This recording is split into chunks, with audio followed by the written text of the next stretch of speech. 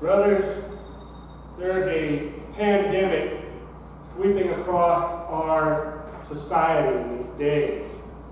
There's a pandemic that's not entirely physical and yet it's not entirely psychological. It affects both the spirit and the body. Some have called it the noonday demon. Some have called it melancholy. Most of us call it depression. It is not something new.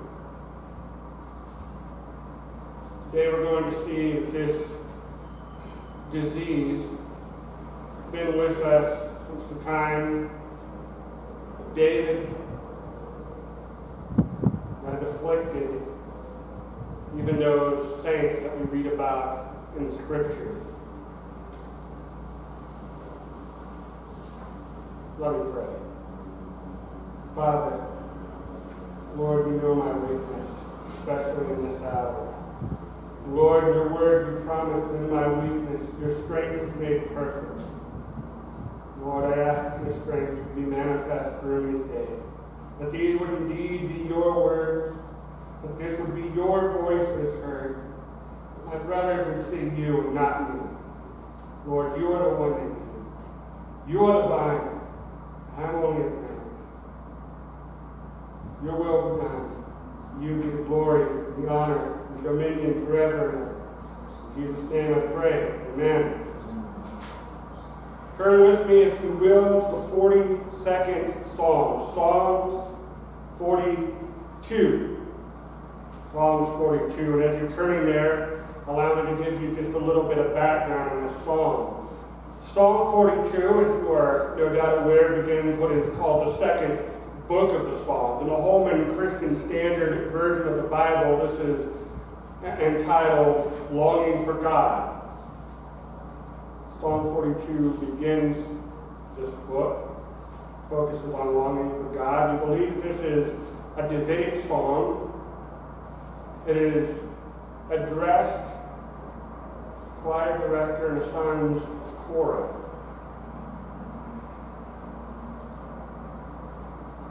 Now we begin Psalm 42, verse 1. As a deer longs for streams of water, so I long for you, God. I thirst for you, God, the living God. When can I come and appear before God? My tears have been my food day and night. All day long, people say to me, where is your God? I remember this as I pour out my heart, how I walked with many, leading the festive procession to the house of God, with joyful and thankful shouts. Why am I so depressed? Why is this turmoil within me?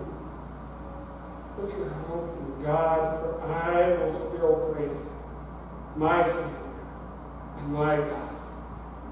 I am deeply depressed. Therefore I remember you from the land of Jordan and the peace of Hermon, from Mount Mizpah. Deep calls to deep in the roar of your waterfalls. All your breakers and your billows have swept over me. The Lord will send his faithful love by day. His song will be with me in the night. The prayer to the God of my life, I will say, to God, the rock, why have you forsaken me? Why must I go about in sorrow? Because of the enemy's oppression? My adversaries taunt me, as if crushing my bones, while all day long they say to me, where is your God? Why am I so depressed? Why this turmoil within me?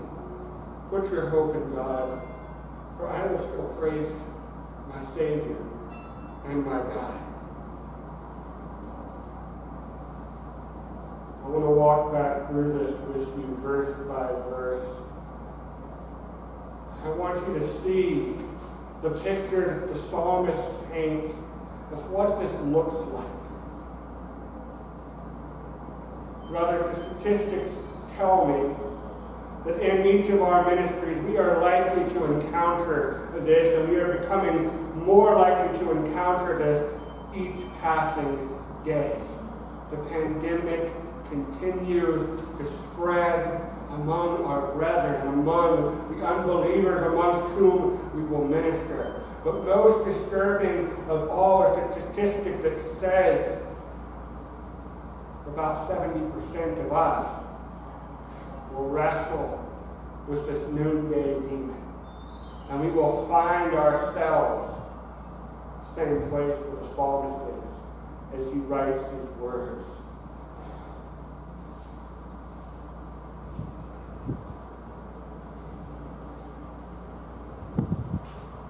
As a deer longs for streams of water, so I long for you, God.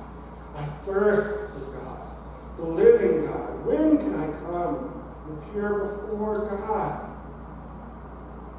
Begin the Psalms. The psalmist paints this picture of thirst, severe thirst, the kind of thirst that's experienced by this wild animal. Praying. I don't know if y'all are familiar with deer, but they're not very high up on the food chain. The language here suggests that this is probably a hind, a female deer. They really don't have much option when something comes after them except for to run, and so he's painting a picture of he's trying to get away from this, but he's just so exhausted and so dry. But it's not physical water that lacks. It's the nourishment of feeling God's presence. I don't know how we can fathom what it is like to know that God is still there with you, but yet you do not feel His presence in a way that nourishes your soul. How can we know this unless we've experienced it? There was a man once, college. He had come under a severe depression to the point where he no longer desired to live, to the point where two of his friends had a conversation that went like this, where the one said to the other, I have never known a man who hated life as much as this man does. And I am fearful, very fearful, that we will awake one morning and find him dead by his own hand. His friends said, you're right. He does hate life more than anyone I've ever known. But there's one thing he hates more, and because he hates that more, that will keep him alive. The first friend said, I don't think that's enough. Brothers, can you imagine being in a place where the only thing that's keeping you from ending your own life is hatred? I don't know if the psalmist was there, but I know that this can happen. I believe it starts when you stop feeling the effects, the presence of God in your life. Now we're talking about David. So what do we know about David? Well, we know when we look at the pattern of his life, it seems unlikely to me that David is feeling cut off from God because he is out of the Word, and he is not praying, and he is not worshiping, and he is not fellowshipping. It seems unlikely to me that even in those days when he is on the run, which is when we suspect he's probably writing this when he's on the run from Saul, he's hiding out in caves, it still seems unlikely to me that he's abandoned these spiritual disciplines.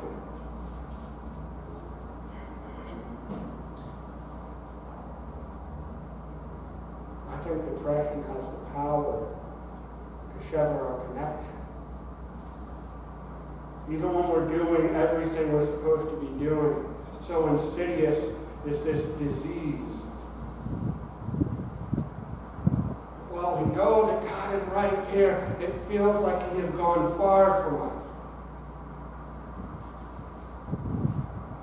My tears have been my food day and night. His tears have been his food, his sustenance, meals, day and night. There is no relief. Now, all day long, people say to me, where is your God? Where is your God? Where is he? Because it doesn't look like he's with you now. You're miserable. You're going around, you're crying. You're downcast. Everyone knows it. You can't hide this. Where is your God?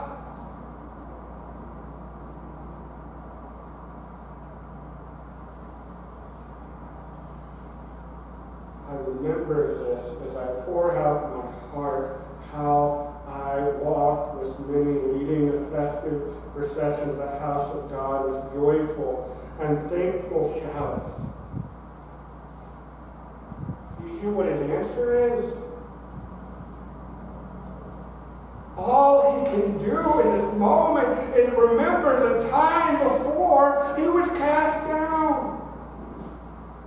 All he has left is a memory. Because he can't feel the joy of God right now. He can't experience the thankfulness of God right now. He's been cut off. And so he goes back to the time when he was feeling the presence.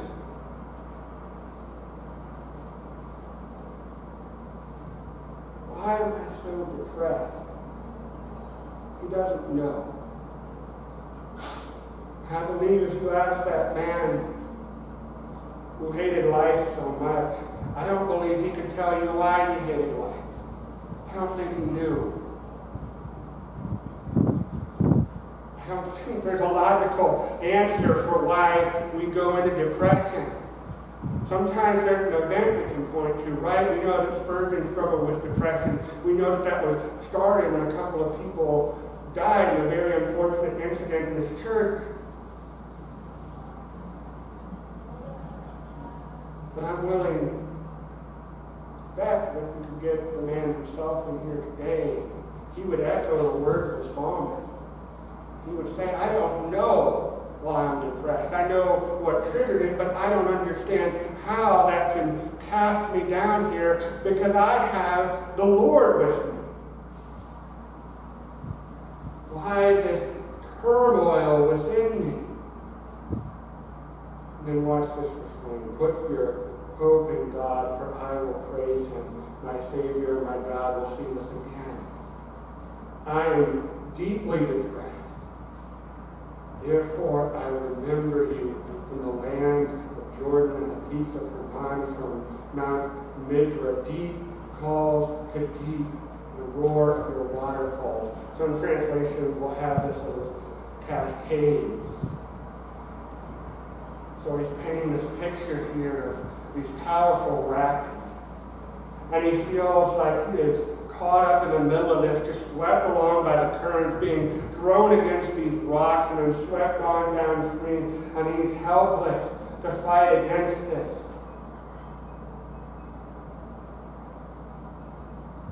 All your breakers and your billows have swept over me. Pictures the ocean with the waves. And it picks you up, and it casts you down into the trough, and then it picks you up only for a moment, and then you're back down in the trough. And there's nothing you can do. The Lord will sing his faithful love by day. His song will be with me at night. A prayer to God of my life, I will say, to God my rock, why have you forgotten me? Why must I go about in sorrow because of the enemy's oppression? He's having this question within him. Has God forgotten me? Has he forsaken me? Has he abandoned me to the attacks of the enemy?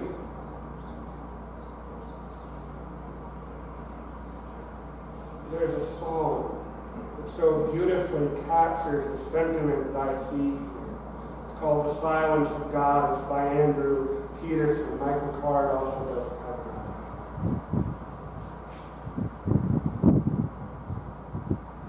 It talks about what it's like for us when we're crying out to God the way the psalmist is here, and there seems to be no answer.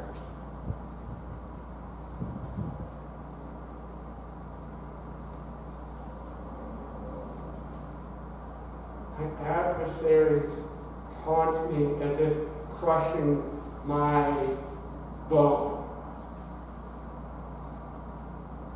Of course they do. Because people are asking them where his God is. And this moment it looks like the enemy is winning. Because they have so robbed this man of the joy that should be his in the Lord that people can't even tell that the Lord is with them anymore. All day long they say to me, where is your God? Why am I so depressed? Why is this turmoil within me? Brothers, you're going to hear that question. You're going to encounter people who are in this place, tossed about by the waves, swept up in the rapids of life, cast down and afflicted, to the point where they don't have any joy. And they're going to come to you, the one who is the distributor of the Word of God, their minister, and they're going to say to you, why is this happening? Brothers, there's a very real possibility that you'll be the one. That you'll be the one cast down. That you'll be the one asking. And how do we respond? What do we tell them to do? I think the church has gotten this wrong. A very long time now. And because we had the wrong answer, people have gone other places. Because somewhere in the last few decades, the last 100 years or so, we've gotten this idea that we need to have a very superficial joy in the church, right? You come to church and you plaster on a smile. You pretend like everything's going great. Whatever problems you're having, you keep them away from where God is. People are dying because of that. And where do we see this in the Bible? The shortest verse tells us that Jesus wept. If Jesus is weeping, why can't we? And Jesus isn't weeping tears of joy in that verse. He's weeping because his friend is dead. Weeping because something has gone wrong. He's weeping because of the effects of sin. But we lost that. And so now we send these people out who need God so desperately, who thirst for him like some animal on the verge of death and exhaustion. Death. Like somebody who's hopelessly caught up in the vastness of the ocean being swept about by the waves. And we send them to godless psychologists who have nothing to offer except an easier road to hell. We expect them to plaster on a fake smile when they come to the place that has what they need. What do we tell them? We don't tell them to just shake it off. We don't tell them to just pick themselves up and dust themselves off and get back in that saddle again. We don't come at them and say, well, you probably haven't been doing this, and you probably haven't been doing that. They can't take that in that moment. We've got to be gentle with them. Don't you see the kind of suffering they're enduring? And you would come after them with accusations? No. No. You want to look at their spiritual disciplines. You want to make sure they're doing what they need to get to God. You've got to come at it gently. You don't want to show them the contrast. Right? The verse in that song I told you about, it talks about how they're lost in this sea of all the people who are rejoicing in the happiness they've got. It's just like taking a man who's dying of dehydration and putting him in the middle of a pool of fresh, potable water that he can't drink. Don't be so cruel. No, brother, this is a difficult situation. And when we find somebody here, when we find ourselves here, there's only one thing we can do. Look at this verse 41. Put your hope in God, for I will still praise him, my Savior and my God. When we encounter this in the lives of our congregants, when we encounter this in our own life, there's only one thing we can do, and that is to hold on to God for all that we're worth. The psalmist here is struggling. He is fighting to keep a hold of that hope he has. I don't think he feels it, but he knows that it's there. It's like a man in pitch black midnight, holding on to the mast of a ship that is rocked by a terrible storm, and he can't see it. And his arms are so cold from the rain that he can't feel it, but he knows that it's there, and he is going to cling to that for dear life.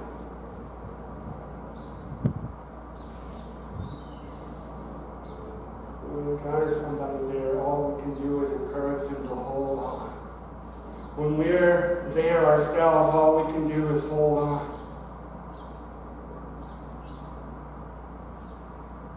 But you know, that's the only thing we can do anyway. John 15, verse 5.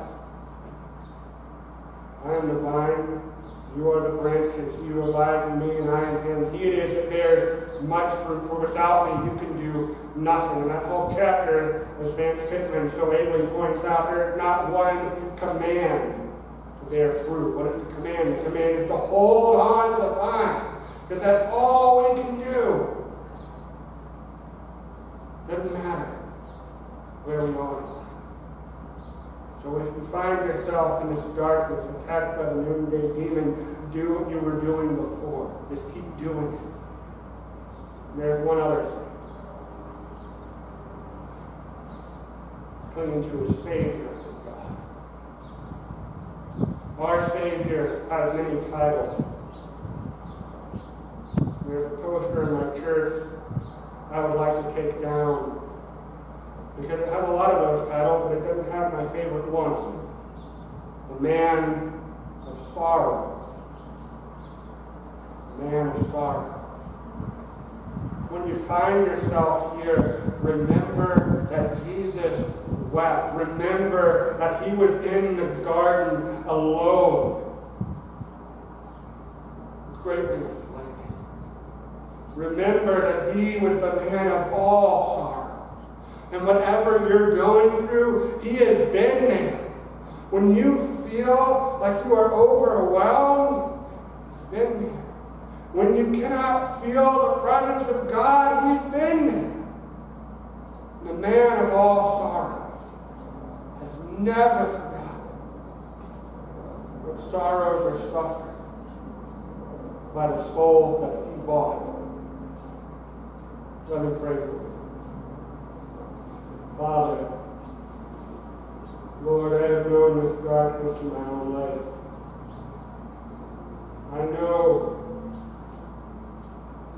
the truth behind the words that fall this morning. Lord, I know that you also are aware of what this is like. You know our weakness. You know our susceptibility, Lord. Lord, you know that if we were left to our own devices, we could never keep hold. Lord, we thank you that you have taken hold of us. That your grip will never be broken. Not by the waves, not by the rapids, not by our weakness, not by the storms, not by the darkness, not by all the assaults of our enemy. Lord, help us to remember, even in hard times,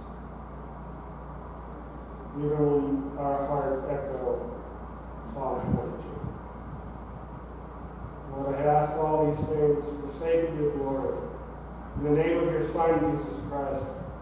Amen.